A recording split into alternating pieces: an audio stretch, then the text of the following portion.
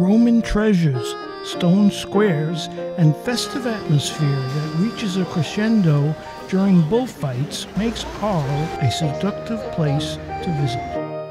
If you have ever seen a Vincent van Gogh painting, you will feel a sense of déjà vu. We are on a walking tour of Arles, a town beloved by Vincent van Gogh. In 1888, the artist wrote from Arles to his brother Theo, "Nature here is very beautiful.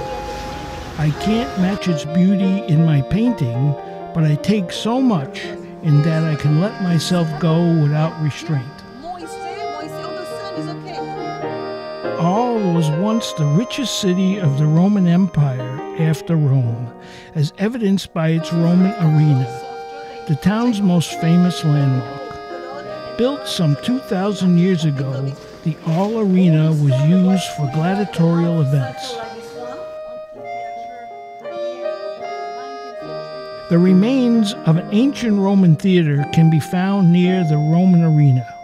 This historic central square in the heart of Arles is called Republic Square. It is identifiable by an obelisk and fountain that marks the center of the square. The town hall in Arles is the attractive building with the clock tower located on Republic Square. The Romanesque cathedral, Saint Trophime d'Arles, admired for its beautiful facade and ornate entranceway, is known as the Little Rome of Gogh. It is on the east side of this square and was built in the 12th century.